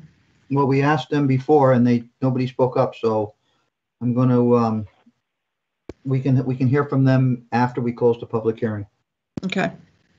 We're not going to rebut any of the statements made by Kathy. We're just going to put them into the record as we normally would. So at this time, we were going to close the public hearing. Tim, I have a nitty little point that either Attorney Kearney or Attorney Manchester would note that conservation easement requires the notarized approval of the select board, so that should be added under RSA 477-47. Attorney Manchester, did you hear that? I heard 477 something, and I heard selectmen, but I couldn't hear the rest. On the conservation easement, you have to add the approval. Oh, I don't have a notary. Got it. Okay. Thank you. Again, I inherited these documents. That's all right. We'll get them. Tell Susan she can use that excuse twice, but not 3 times, so she's used her quarter. Okay. Joanne, I have a question for you. Yes. So there's an off-site improvement amount of $181,680.24 that's due to be paid. When it was a single development, it was specified when that amount was due. What is happening with that amount now if you're going to have phases or something to that effect? How is that going to be handled? So that amount, let me just get my paperwork here. That amount originally was $150,000 and it has been increased over time.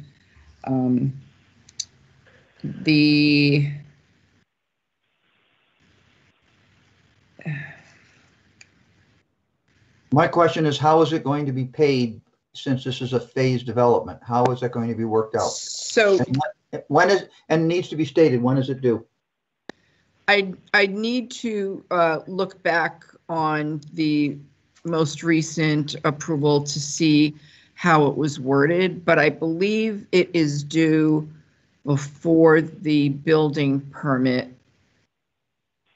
Sarah, do you remember, was it before the building permit or before the CO? It's one of the two. I can't remember off the top of my head. I thought from prior discussions that it was prior to the issuance of a building permit, but I could be wrong. I think you might be right. I'm just not 100%. The money was supposed to be going towards the improvements to Pleasant Street and Route 13 and Mass Road.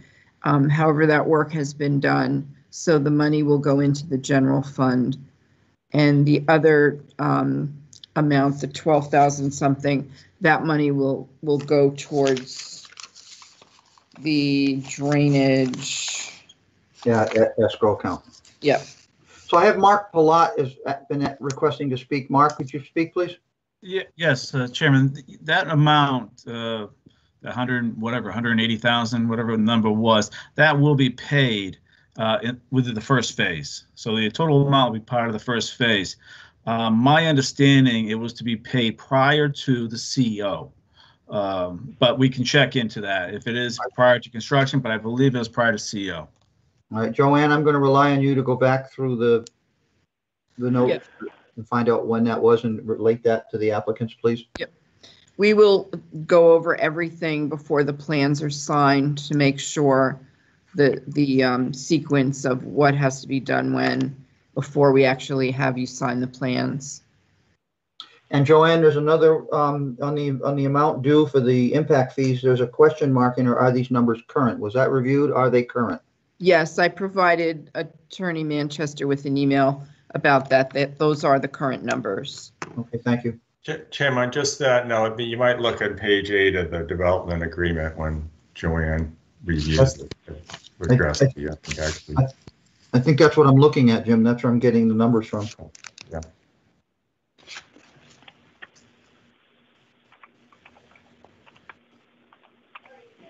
Now, it's not actually part of the this agreement here, but there are sewer fees and other fees involved with the sewer department, which they are going to have to recognize are part of their obligations, and it's not in this agreement, but I think they would have to be aware of that. That's all.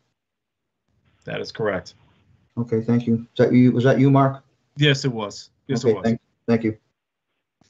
All right, Joanne, do we have any other issues here? Board members, do we have any issues with these documents that need to be discussed? Please speak up if you want to speak up.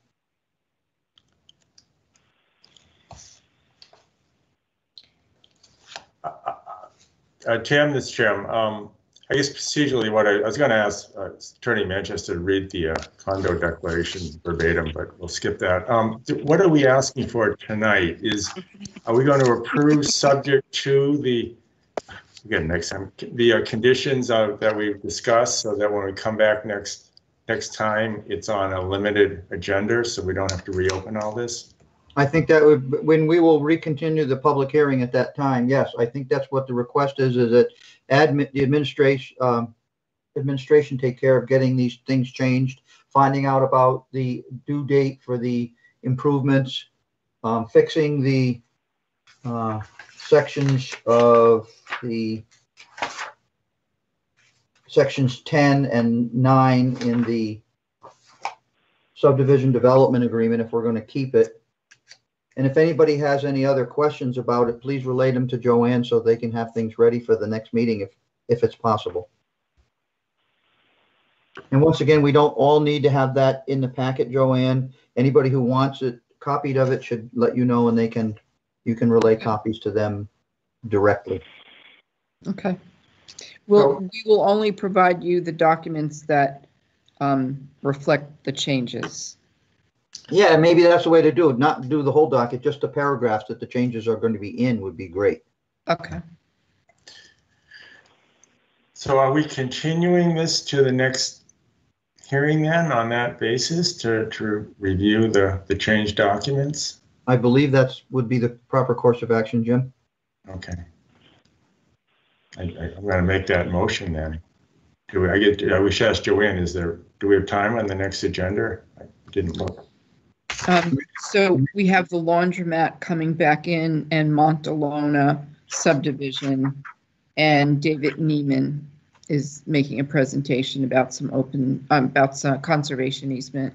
Okay, but I'm going to assume what we're dealing with tonight are should be pretty quick, because you will have been agreed on the documents and worked with Mark and his team to get them in shape, so.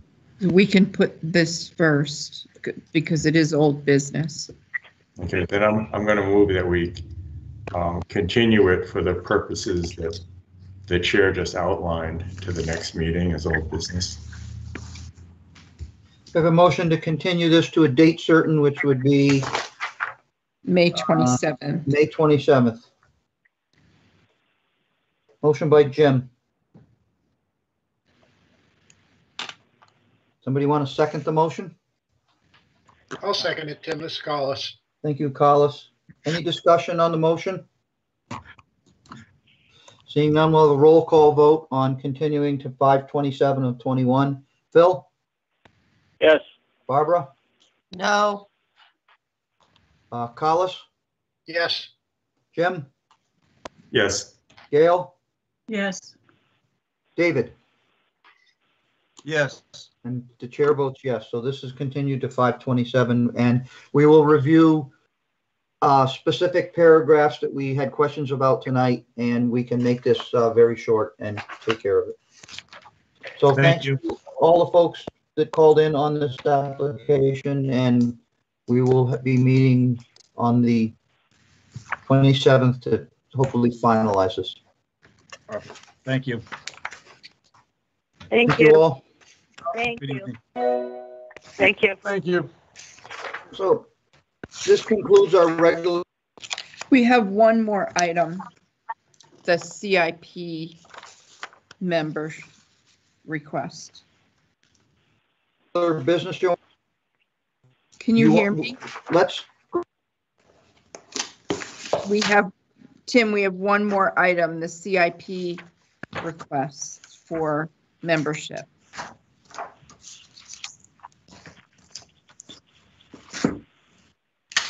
Go back. Yes, Joanne, can you hear me? Yes. So at the last meeting, we had a person volunteer to be on the CIP committee. And there's a, Tim's on the phone. He must be gone. Hold on. Hello? Did you get the same message as before?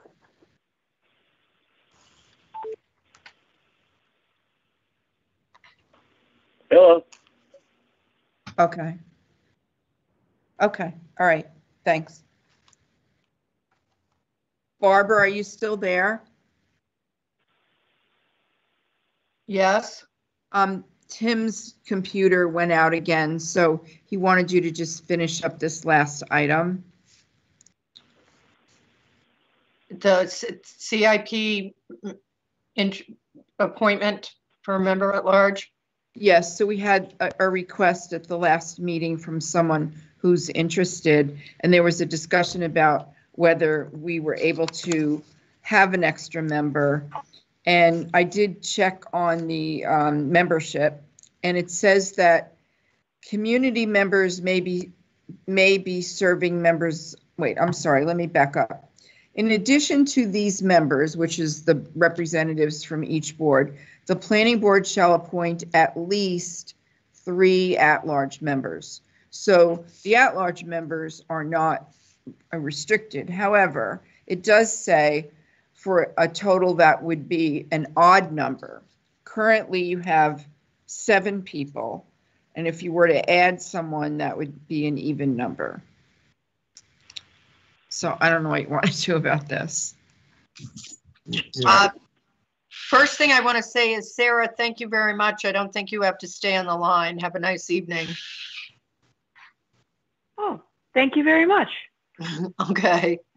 Bye. Bye. Jim, did you want to say something on this? Well, we're looking at the rules of the CIP that were made by this board, and that which this board makes, this board can amend. I don't think there's a statutory restriction on either membership or number or composition. And I could be wrong, but I don't think so. No. We put a limitation on numbers, but the way the CIP committee works, it works mostly by discussion and consensus.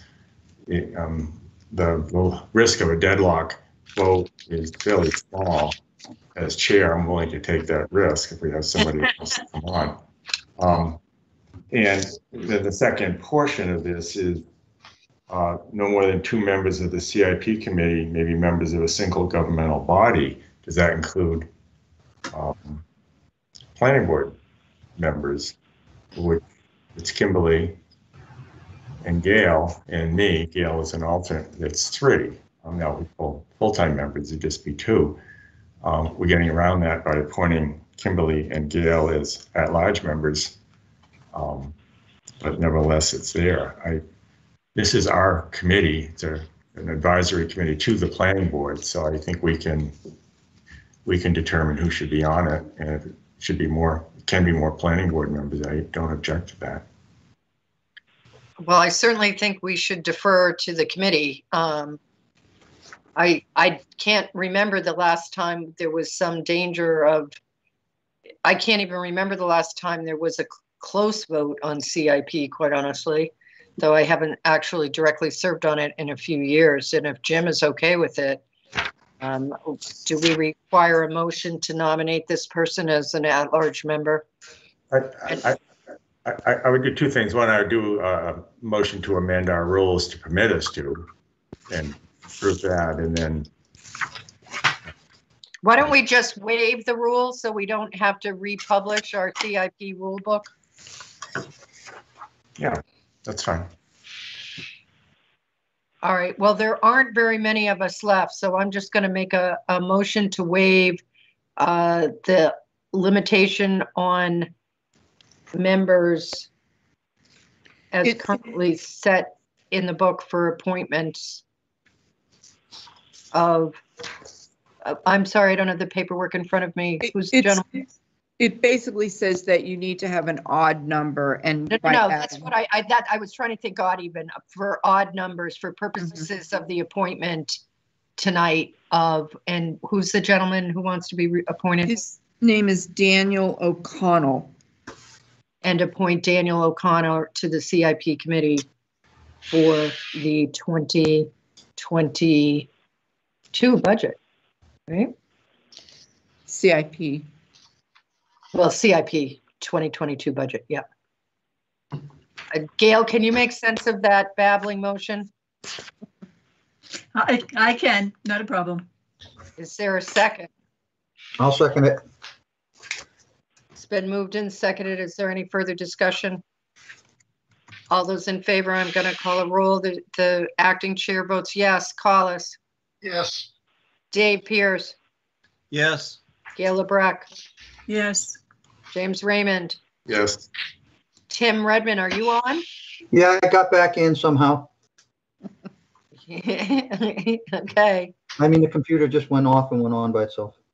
Yeah, that's what it sort of does. All right, I need a vote from you, and then I'll hand it back over to you. Okay, so the motion is passed, right, Barbara? You passed the motion? You didn't get my vote. It's Phil. Vote yes. Okay, Phil. Sorry. All right, so no problem. Can I ask, why doesn't Phil show up as a participant on the meeting list as a phone number or something? I don't know. He's calling in using the First Light number, which is the number on the agenda, not the number on the Teams application invite. That's why. Okay. Well, I never got that number. That's why I called for a number. Oh, I gave you the number on the agenda, but if you look at the invite, there's a telephone number on there too, which is, then you would show up in the participants list. Okay, Joanne, I have a circle on my computer with MP in it with a hand up. Who is that? I can't see the whole screen because I'm on a laptop. Okay, well, you know how the name, everybody's initials is the bottom of the screen in circles, and there's MP looking to be recognized, and I don't know who it is. That was Mark. That was from the previous Yeah, Okay, he's gone. Thank you. So he's gone. Okay. All right. So, does that conclude the discussion on the CIP rules and procedures for membership, Joanne?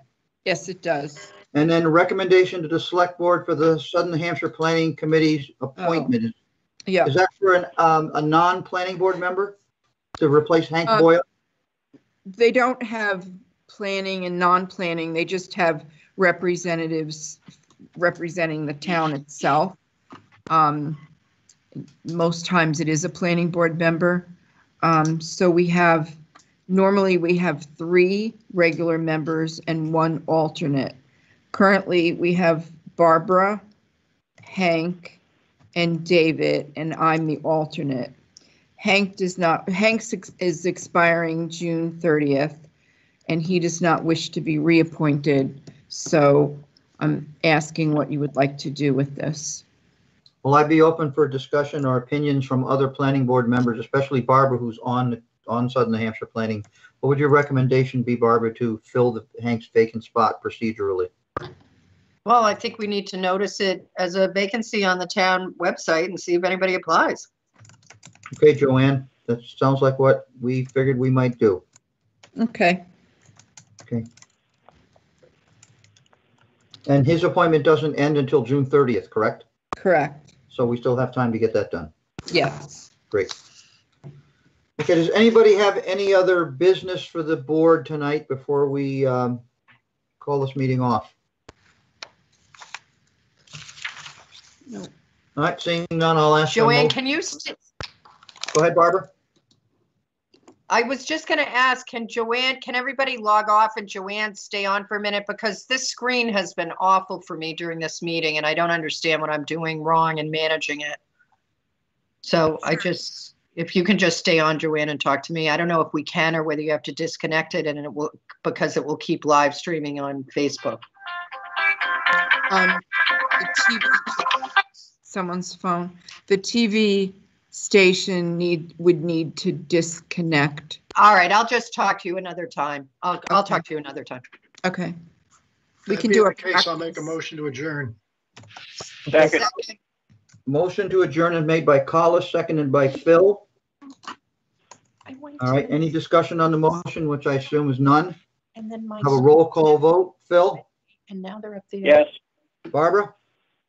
Yes. Collis? Yes. Jim? Yes. Gail? Yes. David? Yes. And the chair votes yes. Thank you, everyone, for attending tonight. We'll see you at the next meeting.